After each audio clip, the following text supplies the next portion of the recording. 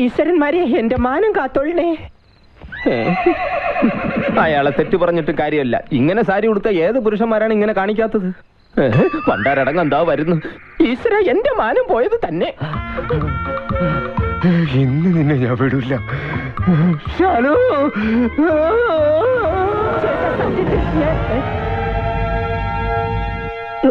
എവിടെ പോയി? എന്റെ ചാരിത്രം രക്ഷപ്പെട്ടു. മോളെ, മോളിപ്പൊ കനുള്ള എന്തെങ്കിലും സാധനം എടുത്ത് താഴത്തേക്ക് ഇട്ടായിരുന്നോ? അല്ല, കിണറ്റിൽ എന്തോ വീഴുന്ന ഒച്ച കെട്ടി, അതുകൊണ്ട് ചോദിച്ചതാ. ഇവിടെ എന്തോ കുഴപ്പമുണ്ട്, അത് ഉറപ്പാ. കൃഷ്ണ, കൃഷ്ണ, നീ ഇവിടെ ഒളിച്ചിരിക്കുന്നെങ്കിൽ എന്നോട് പറഞ്ഞൂടെ? എടാ, കയ്യിന്ന് പോയടാ. എന്ത്? എടാ, കല്യാണ ഡ്രസ് എടുക്കാൻ നാളെ രാവിലെ ചെന്നൈക്ക് ഫ്ലൈറ്റ് ടിക്കറ്റ് ബുക്ക് ചെയ്ത് കഴിഞ്ഞു. എടാ, മണിയപ്പന്റെ കല്യാണ സ്യൂട്ടിന് വേണ്ടി മാത്രം 50,000 രൂപ അയാൾ മാറ്റി വെച്ചേക്കുന്നത്. എടാ, ശാലുവിന്റെ ഡ്രസ്സിന് ഫാഷൻ ഡിസൈനർ എന്ന ഒരാളിനെ ഇങ്ങോട്ട് കെട്ടിയെടുക്കാൻ പോവാ. അത് തുണിക്കട സഹിതം ബാംബേന്ന്. എടാ, ഈ കല്യാണം നടക്കാൻ വേണ്ടി അവ ഇത്രയും തരം താഴ്ന്ന കളി കളിക്കേണ്ട ഉദ്ദേശം എന്താ? ഇക്കണ്ട സ്വത്ത് മുഴുവൻ അടിച്ചു മാറ്റാൻ ആണല്ലോ. എങ്കിൽ അവൾ അയാളുടെ മോളല്ല എന്നുള്ള സത്യം അവനോട് പറഞ്ഞാൽ അവൻ നാണിച്ച് വാലും ചുരുട്ടി പോകില്ലേ? പോകും. പോകുന്നതിന് മുമ്പ് ഗണപതി സാറിനോട് സത്യം മുഴുവൻ തുറന്നു പറഞ്ഞാൽ അപ്പൊ കല്യാണ പന്തലിന് പോലെ ഇവിടെ 16 അടിയന്തര പന്തല് പൊങ്ങും. കല്യാണം നടക്കണം. കല്യാണം നടക്കുകയും വേണം, അവൾ അതിൽ കുടുങ്ങുകയും ചെയ്യരുത്. എന്നാൽ എനിക്കൊരു ഐഡിയ തോന്നുന്നു. സംഗതി പഴഞ്ചനാണെങ്കിലും ഫലം ഉറപ്പാ. പറ. അതായത് മണിയപ്പൻ അവളെ കെട്ടിക്കോട്ടെ. എടാ, കെട്ടിയില്ലല്ലോ, പറഞ്ഞു തീരട്ടെ. ആദ്യ രാത്രിയിൽ പാല് കൊടുക്കുന്നൊരു ഏർപ്പാടുണ്ട്. എടാ, കൊടുത്തില്ലല്ലോ, നീ ഒന്ന് അടങ്ങ്. എടാ, പാലിൽ ഉറക്കക്കുളിയിട്ട് കലക്കി അവളെ കൊണ്ട് അവന് കൊടുപ്പിക്കുന്നു. ആവേശം മൂത്ത് അവൻ അവളെ കൊണ്ട് അത് കുടിപ്പിക്കുന്നു. സംഗതി എളുപ്പമായില്ലേ? അല്ല, കുഴപ്പമാവൂല്ലേ? എന്നാ മറ്റൊരു ഐഡിയ ഒക്കെ എന്റെ അടുത്തുണ്ട്. പക്ഷെ അതിന് എനിക്ക് നിന്റെ സഹായം വേണം. അതെന്തോന്നു? ഇന്ന് രാത്രി 12 മണിക്ക് വൈകുണ്ഠത്തിലെ എല്ലാ ലൈറ്റും ഓഫ് ആവണം. ഈസി അല്ലേ? ഫീസ് ഊരിയ പോരെ. പക്ഷെ കുഴപ്പമാണ്, ഫീസ് മെയിൻ സ്വിച്ച് വീടിനകത്താണ്. മുൻവശത്തെ വാതിലിന്റെ ഡ്യൂപ്ലിക്കേറ്റ് താക്കോൽ. അപ്പൊ ഇവിടെ മനുഷ്യര് മാത്രമല്ല ഡ്യൂപ്ലിക്കേറ്റ്, എല്ലാം ഡ്യൂപ്ലിക്കേറ്റ് തന്നെയാണ്. ആട്ടെ, ഇരുട്ടത്ത് എന്താ ഏർപ്പാട്? ഒക്കെ കഴിഞ്ഞിട്ട് മനസ്സിലാക്കിയാ മതി.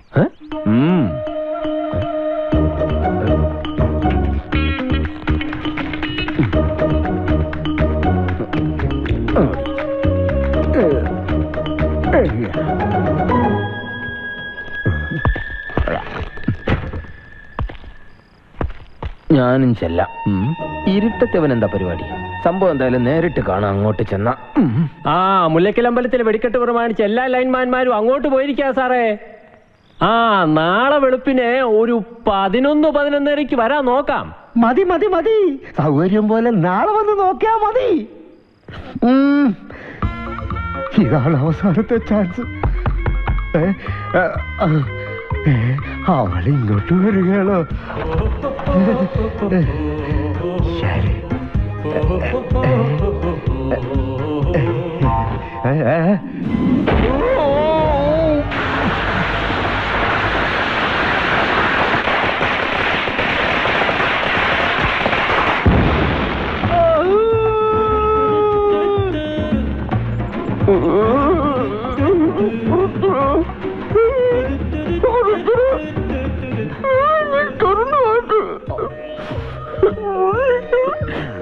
എന്നെ നീ ഇഞ്ച പരുവാക്കല്ലട.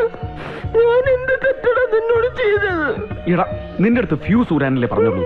അടിക്കാൻ ഊങ്ങിയ കൈയുടെ ഇടയിലോട്ട് വന്ന് കയറാൻ ഞാൻ പറഞ്ഞോ? അനുഭവിച്ചു.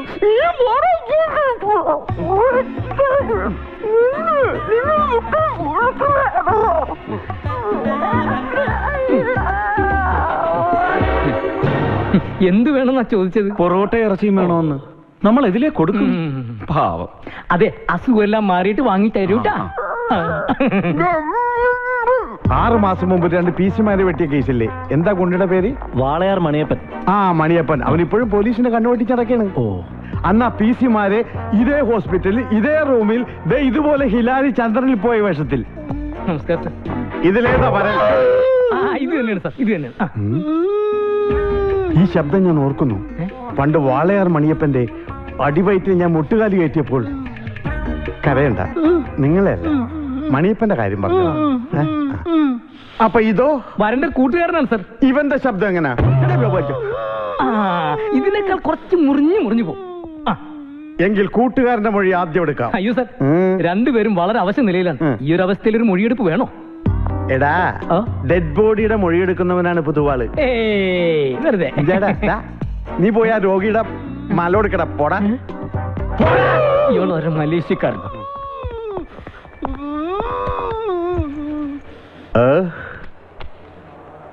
Hello hello, make testing. എന്താ പേര്? പുൽപ്പരാശ് എന്നാണ് സാർ. നിന്നോട് ചോദിച്ചില്ല. ഓ, ആക്രമണം നടക്കുമ്പോൾ എത്ര മണിയായിട്ടുണ്ടാവും?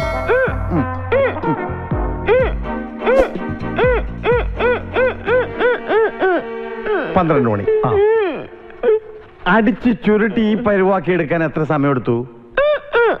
വെറും 2 മിനിറ്റ്. കേസ് തള്ളി പോകും. എത്ര പേരുണ്ടായിരുന്നു ആക്രമിക്കാൻ? ഒരേ ഒരാൾ. ആട്ടെ, ആളുടെ രൂപം എങ്ങനെ? കുള്ളനാണോ അല്ലെങ്കിൽ എത്ര അടി പൊക്കമുണ്ട്? 6 അടി കാണും. ഒരു 2 ഇഞ്ചും കൂടി ചേർത്തു. ആളെ കണ്ടാൽ തിരിച്ചറിയോ? സെന്റിമെന്റ്സാ. വളരെ അടുപ്പമുള്ള ആളാ. നമുക്കൊന്നും ചെയ്യാനും പറ്റില്ല. PC ഇൻവെസ്റ്റിഗേഷൻ നടക്കുമ്പോ ഇവിടെ കഴിക്കാൻ ഫ്രൂട്ട്സ് ഒന്നും വാങ്ങിയിരിപ്പില്ലേ? വെറുതെ അല്ലടാ 2 മിനിറ്റ് കൊണ്ട് നിന്റെ മോന്ത ഇതുപോലെ ആക്കിയത്. പണ്ടൊക്കെ ഞാൻ മൊഴിയെടുക്കാൻ വേണ്ടി പോകുമ്പോ എന്തോരോ ഫ്രൂട്ട്സ് ഇറക്കിക്കൊണ്ട് പോണെന്നറിയോ? വെറുതെ അല്ല, മൊഴിയെടുപ്പെന്ന് പറയുമ്പോ ചാടി ഇറങ്ങി പോരും. കൊല്ലി ഞാൻ ഒരു ചെറുനാരങ്ങ പോലുമില്ല. എന്താ ഇത് ഭഗവാനെ? ഏത് കണ്ണ് ചോരയില്ലാത്തവന് ഈ കൊടിഞ്ചേരി ചെയ്തത്? ഇതിലേതാ ജയരാമൻ? അത് സാർ, ഇതാണ് ജയരാമൻ, അത് ഉൽപ്പല. അതേന്ന് പറയ. മതി മതി മതി മതി, താടിയെല്ലാം പൊട്ടിയിരിക്കുക, അതുകൊണ്ട് വായും കൂടെ ചേർത്ത് ബാൻഡേജ് ചെയ്തിരിക്കുന്നത്. ഇതെന്താ? ഇത് ആളെ തിരിച്ചറിയാൻ വേണ്ടി ഇപ്പൊ ഓർഡർ ചെയ്ത് ഉണ്ടാക്കിച്ചതാ. അല്ല കൃഷ്ണ, ഡെഡ് ബോഡിയെ വെക്കുന്നവരാണ് വെക്കണേ. ഇച്ചിരി മാറ്റിവേ. ഇത് കല്യാണം മുടക്കാൻ വേണ്ടി ആരോ കരുതിക്കുട്ടി ചെയ്തതാണ്. കൃഷ്ണ, തോറ്റു കൊടുക്കുന്ന പ്രശ്നമില്ല. നിശ്ചയിച്ച മുഹൂർത്തത്തിൽ തന്നെ കല്യാണം നടത്തണം.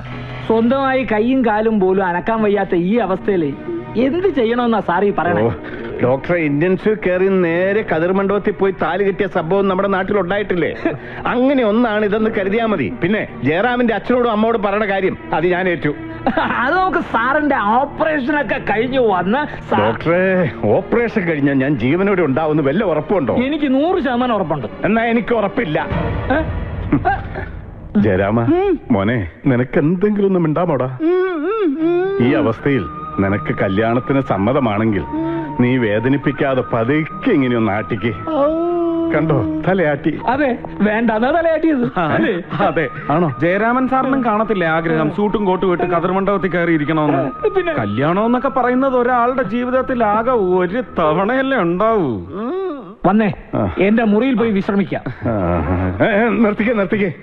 എന്നാ മോനെ, ദേ വീണ്ടും ആട്ടി. കണ്ടോ കണ്ടോ, അവന് സമ്മതമാണ്. ഇനി ആരെന്ത് പറഞ്ഞാലും ശരി, ഒക്ടോബർ 2-ാം തീയതി ജയരാമൻ എന്റെ മോളുടെ കഴുത്തിൽ താലി കെട്ടിയിരിക്കും. മോളെ, എന്റെ ക്ഷമ കെട്ടു. എന്താണേലും മോൾ അച്ഛനോട് പറ. ഇനി ജയരാമനെ കല്യാണം കഴിക്കാൻ മോൾക്ക് ഇഷ്ടമില്ലെങ്കിൽ അത് പറ. അതിന് അയാള് ജയരാമനല്ലല്ലോ. ഞാൻ അങ്ങയുടെ മോളുമല്ല. ഇനി ഈ സത്യം മറച്ചു വെക്കാൻ എന്നെ കൊണ്ടാവില്ല.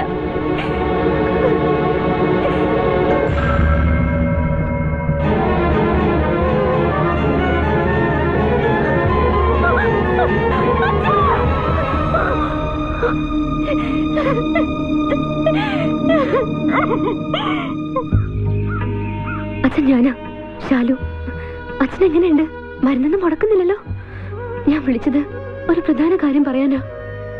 നാളെ എന്റെ വളരെ അടുത്തൊരു കൂട്ടുകാരുടെ കല്യാണോ.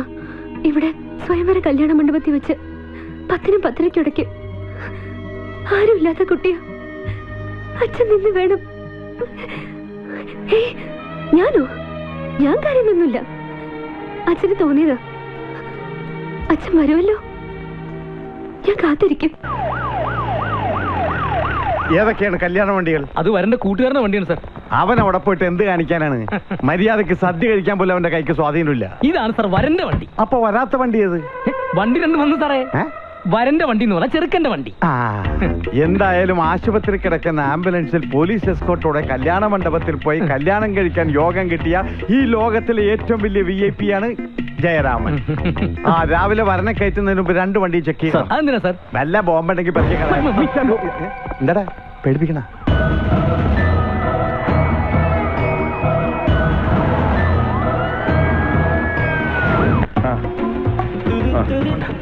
മോനെ ഇതെന്താ? അല്ല, ഇത് 2 ബോഡിയാണല്ലോ. അപ്പൊ വരന്റെ ബോഡി ഏതാണെന്ന് തിരിച്ചറിയാനുള്ളത്. പതുക്കെ പതുക്കെ. ജയരാമ മോനെ, ഇങ്ങോട്ട്. ദേ ചെറുക്കന് കൂട്ടരൊക്കെ എത്തിക്കഴിഞ്ഞോട്ടോ.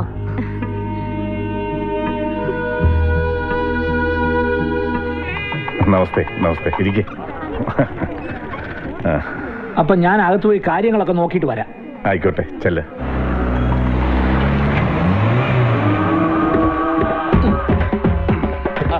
എവിടെയാണ് എന്റെ മകൻ മണിയപ്പൻ?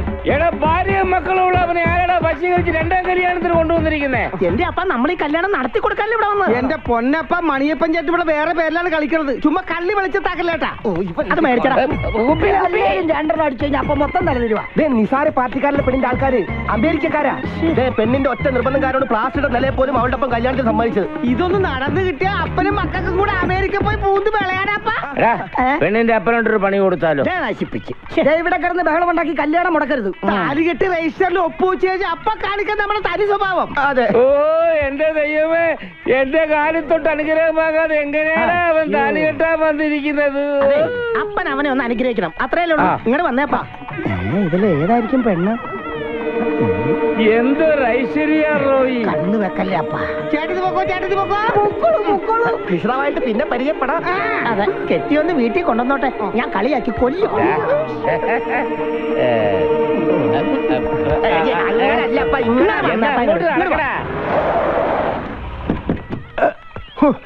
എഴുന്നേറ്റ് നിൽക്കാൻ പോലും മേലാത്ത എന്റെ കുഞ്ഞിനെ കല്യാണ സദ്യ ഉണ്ടാൻ കൊണ്ടുവന്നിരിക്കുന്നു. നമുക്ക് അവനെ ഉടനെ കൊണ്ടുപോകണം. സദ്യ ഉടനെ ഉണ്ടായാ പോരെ? പോരാ, ഉടനെ കൊണ്ടുപോകണം. കാര്യങ്ങളൊക്കെ ഞങ്ങൾ ഏറ്റു. പക്ഷെ കിലോയ്ക്ക് 10 രൂപ ഞങ്ങൾക്ക് കൂലി തരണം. കാര്യം കണ്ടിട്ട് ഒരു ഞഞ്ഞാ വർത്താനം പറയരുത്. 1 രൂപ കുറച്ച് തന്നാ പോരെ? ഫിക്സഡ് റേറ്റാ. മൂടി ഞാൻ പോടാ. മുതലാളി ആളെ കാണിച്ചു വന്നാൽ ചുമക്കണാരും ഞങ്ങള് വന്ന്.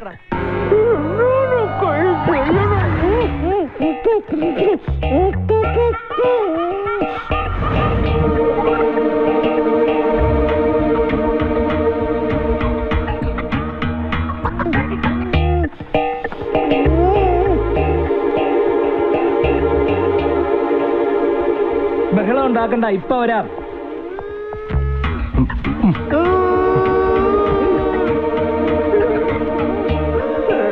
നിന്റെ ബഹളം ഞാൻ ഇപ്പൊ അവസാനിപ്പിച്ചു തരാം. ഭഗവാനെ, എല്ലാം മംഗളായിട്ട് കലാശിക്കണേ. ഇതുവരെ കല്യാണം ചെറുക്കനെ ഒരുക്കി കഴിഞ്ഞില്ലേ? നിങ്ങളൊക്കെ ആരാ? ഞങ്ങൾ ഈ കിടക്കുന്ന ആളിന് വേണ്ടപ്പെട്ട ആൾക്കാരൊക്കെ തന്നെ. നിങ്ങൾ എല്ലാവരും പുറത്തു പോയിക്കാം, ബാക്കിയെല്ലാം ഞങ്ങൾ പോയി. അത് പറ്റില്ലേ, ഇപ്പൊ തന്നെ സമയമായി. കല്യാണ ചെറുക്കനെ അവിടെ കൊണ്ട് എത്തിക്കണം, മണ്ഡപത്തിൽ. ഒരു കാര്യം ചെയ്യും വൈദ്യരെ, ഇതൊക്കെ ഞങ്ങൾ ചെയ്തോളാം. വൈദ്യര് പുറത്തോട്ട് പറ്റില്ല.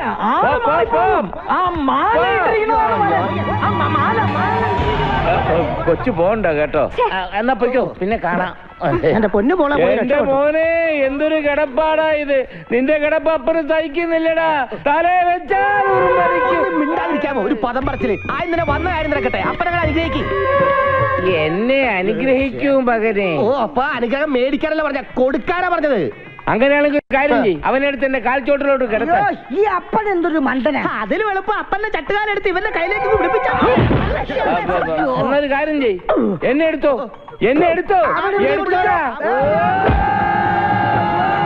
എന്റെ അമ്മ അപ്പം പന പോലെ വീണു. ഇന്നപ്പ അനുഗ്രഹിക്കും മകനെ. മരിക്കുന്നത് വരെ ഇതുപോലെ സുഖമായിട്ട് കിടക്കട്ടെ. ഇനി അപ്പനെ പൊക്കിക്കോടാ മക്കളെ. പിടിച്ചോ. എടാ, എന്റെ പൊന്നും കുടത്തിന്റെ തല എവിടെയാടാ മോനെ? മിണ്ടാതെ കിടക്കണേ ശവമേ. നല്ല മേക്കപ്പ്. എടാ, ഗട്ടിമേളം തുടങ്ങി. ചെറുക്കനെ പൊക്കടാ.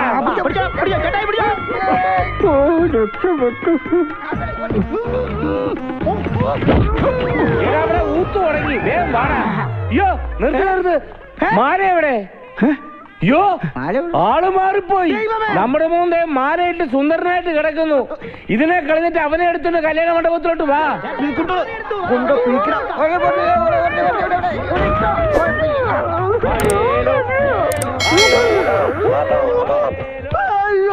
എന്റെ പൊന്നുമാരെ, നിനക്ക് തന്നെ പറ്റുന്നതാടാ. അയ്യോ, എന്തൊരു നീളം. എന്റെ മോൻ ഇത്ര നീളമില്ല. എന്നാ വീണ്ടും ആ ചാണാക്കുഴി കൊണ്ടുപോയനെ. വയറേടിയാണെന്ന് കാണാൻ വേണ്ടത് ഇഷ്ടപ്പെട്ടു.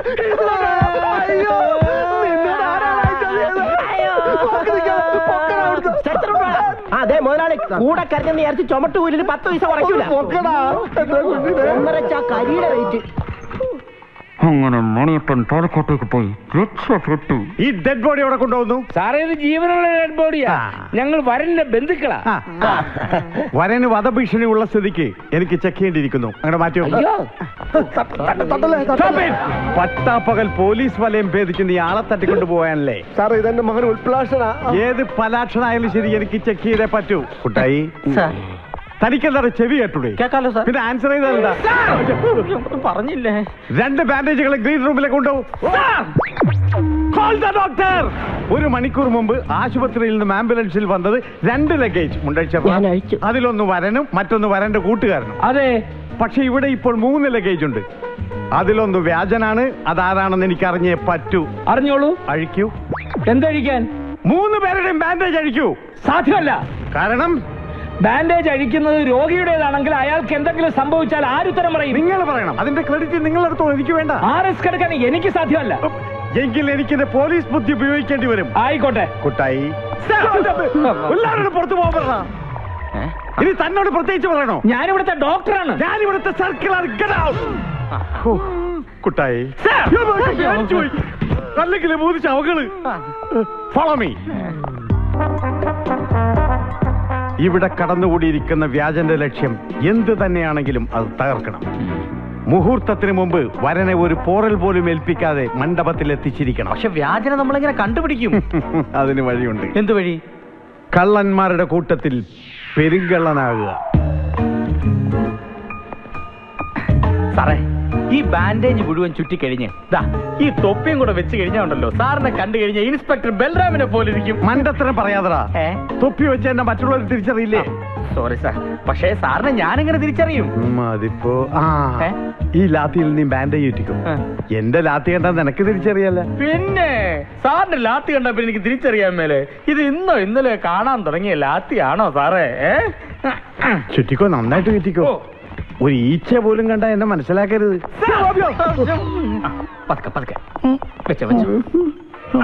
സാറേ ഞാൻ ഇനി എല്ലാരും അകത്തേക്ക് വിളിക്കാൻ പോവാണേ. ഇനി എല്ലാരും അകത്തേക്ക് പോരെ. ഇതെന്താണെന്ന് മനസ്സിലായോ? ഇതാണ് മൂക്കിപ്പൊടി.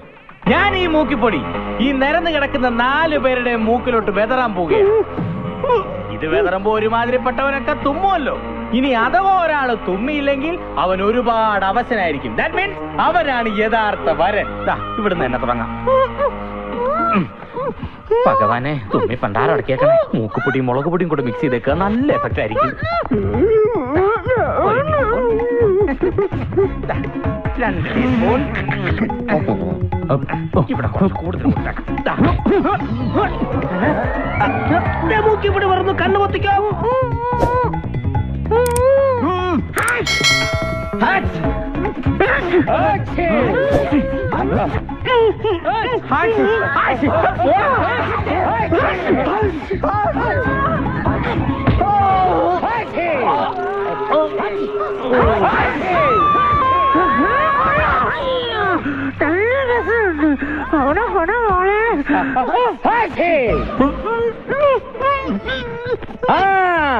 തുമ്മാതെ കിടക്കുന്ന അവനുണ്ടല്ലോ, അവനാരാ എന്റെ മകൻ മണിയപ്പൻ.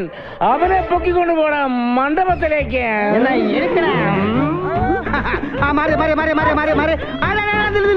അടുക്കള ഒരു ഷോർട്ട് കട്ട് ഉണ്ട്, അതിലെടുത്തോ. ഇനി നമ്മുടെ ആളുടെ മോനെയാണ് എടുത്തോട്ട് പോകുന്നത്. വഴിയിൽ വെച്ച് തടയുന്നതായിരിക്കും ബുദ്ധി.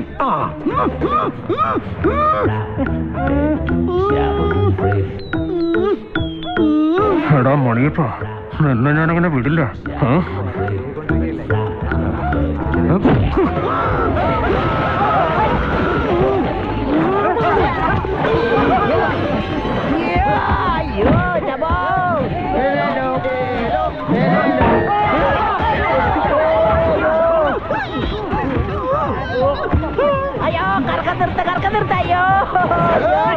കൂട്ടുകാരെ പോകുന്ന കുട്ടണത്തില് എല്ലാം പെട്ടെന്നായത്.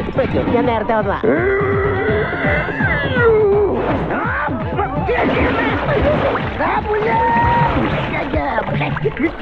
ആയി നല്ല ചെറു ചൂട് പായസം. കൊള്ളാലോ. ഏലക്കാട് രുചി കൂടിപ്പോയി. മധുരമുണ്ട്. ചേട്ടാ ഒരു ലക്ഷം സോപ്പ് എടുത്തേട്ടാ. കുറെ കാലം പായസത്തിൽ കുളിച്ചിട്ട്. എനിക്ക് അങ്ങനെയൊന്നുമില്ല. ഞാൻ എത്രയും പെട്ടെന്ന് വട്ടപ്പത്തി എത്തണം. ഈ വണ്ടി തന്നെ കയറാം. നല്ല ചൂട് പായസം കുട്ടപ്പ.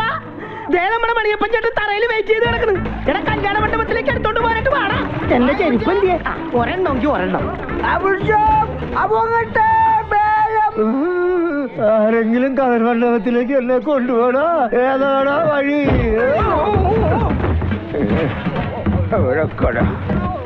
സാമ്പാറ് കലത്തിന്റെ അടപ്പാടാ. നീ അവിടെ കിടന്ന് ചാവു മണിയപ്പ. എടാ കൃഷ്ണ, എത്ര പെട്ടെന്ന് പോയി താലി വെട്ടടാ. ഈ പന്നീനെ ഞാൻ നോക്കിക്കോളാം. സൂക്ഷിച്ച് പതുക്കെ. അവിടെ വെക്ക. ഇവൻ നാട് വിട്ട് വന്നിട്ട് തന്നെ ഇരുമ്പാണോ തിന്ന്? എന്ത് കനവാ. എടാ അതിരിക്കട്ടെ, നമ്മുടെ അപ്പനെവിടെ? അതാ പണ്ടാരിക്കിട്ട് പണി കൊടുക്കാൻ പോയിണ്ട്. ആടാ പൊന്നോ.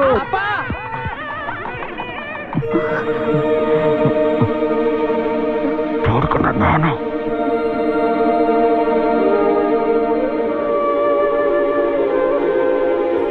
അച്ഛൻ ഇനി എത്തിയിട്ടില്ല. അച്ഛൻ വന്നില്ലേ? ഞാൻ പോവാ ഇവിടുന്ന്.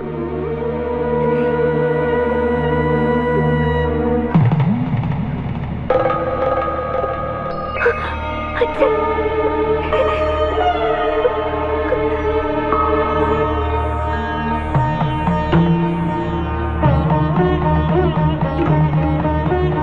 ഭാര്യയും കുട്ടികളാണ് ഉദ്ദേശിച്ചതെങ്കിൽ ഞാനൊരു നിത്യബ്രഹ്മചാരിയാ.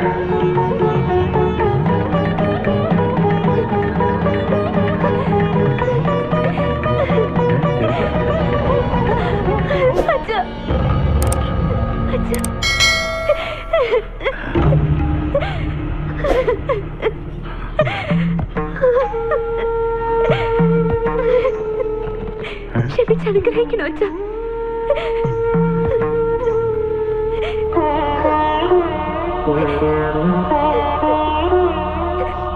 മോളെ,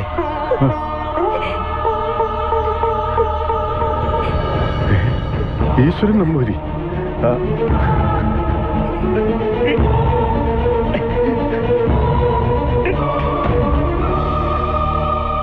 അനുഗ്രഹം വേണ്ടത് എന്റെയല്ല, അവിടുത്തെയാ. എത്ര കാലം ചെറുകിരടിയിൽ ഒളിപ്പിച്ചു വെക്ക. ഒടുവില് മോള് സ്വന്തം ചോരെ തിരിച്ചറിഞ്ഞല്ലേ? പ്രകൃതി നിയമാത്. അതെ ശാലു, കുറച്ചു കാലത്തേക്ക് വെറുതെയെങ്കിലും നീ ഈ മനുഷ്യനെ അച്ഛാന്ന് വിളിച്ചില്ലേ? വെറുതെയോ? എന്താ കൃഷ്ണ ഇത്? ഒരുപാട് പറയാനുണ്ട് സാർ. എന്ത്?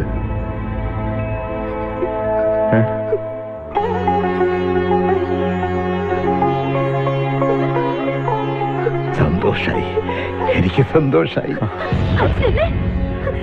ഉപേക്ഷിക്കല്ല മോളെ, ഏൽപ്പിക്കുകയാണ് സുരക്ഷിതമായ കൈകളിൽ. എന്റെ ചുമതല കഴിഞ്ഞു കുട്ടി. ഇനി നിന്നിൽ എനിക്ക് അവകാശമില്ല. നിന്റെ അച്ഛനാണ് ഇനി. അറിയാവുന്ന ഒരു അച്ഛനെ എനിക്കുള്ളൂ.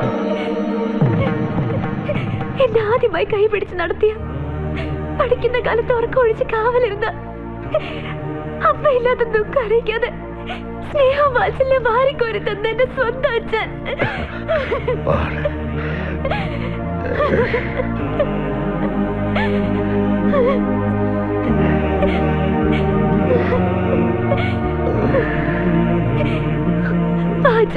പോവാ.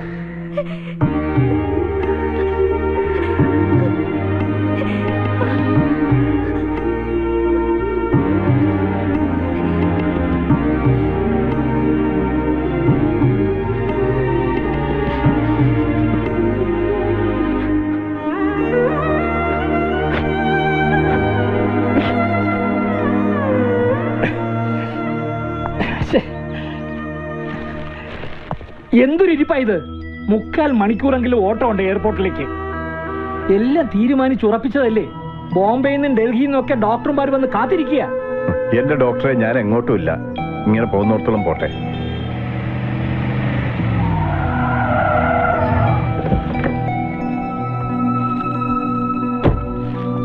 എന്റെ കൃഷ്ണ, നീയെങ്കിലും ഒന്ന് പറഞ്ഞു മനസ്സിലാക്കുക. സമയമില്ല, ഫ്ലൈറ്റ് ഇപ്പോഴങ്ങ് പോവും. സർ, നോ, കൃഷ്ണനോട് ഒരു കാര്യം പറയാൻ ഞാൻ കാത്തിരിക്കുകയായിരുന്നു. ഇത്രയും കാലം വിഡ്ഢിവേഷം കെട്ടി എല്ലാവരും കൂടി എന്നെ കളിപ്പിച്ചില്ലേ, മതിയായി. ഇനി കൃഷ്ണന്റെ സേവനം എനിക്ക് ആവശ്യമില്ല. കൃഷ്ണന്റെ മാത്രമല്ല, ആരുടെയും. അത് പറയാനും കൂടി തന്നെയാണ് സർ ഞാൻ വന്നത്. ഞാൻ പോവാണ്. പക്ഷെ അതിനു മുമ്പ് ഞാൻ അങ്ങേക്ക് തന്ന വാക്ക് അതെനിക്ക് പാലിക്കണം.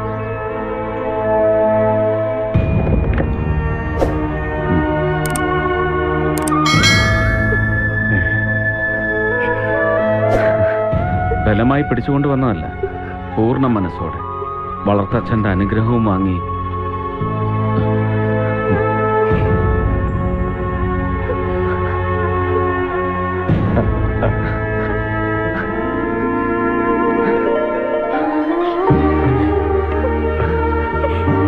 സാർ, കൃഷ്ണന്റെ ജോലി കഴിഞ്ഞു. ഞാൻ പൊയ്ക്കോട്ടെ. കൃഷ്ണൻ നിന്നേ. വിലപ്പെട്ടതൊന്ന് ഇവിടെ വിട്ടേച്ച് പോവാണെന്ന് എനിക്കറിയാം. പോകാൻ വരട്ടെ. ഇനി പോയാൽ ബാംഗ്ലൂർ ഫ്ലൈറ്റ് കിട്ടുമോ ഡോക്ടർ? ശ്രമിക്കാം. എന്നാ നിങ്ങൾ എല്ലാവരും കൂടെ കൂടി എന്നെ തൂക്കിയെടുത്ത വണ്ടിയിലേക്ക് വെക്ക്.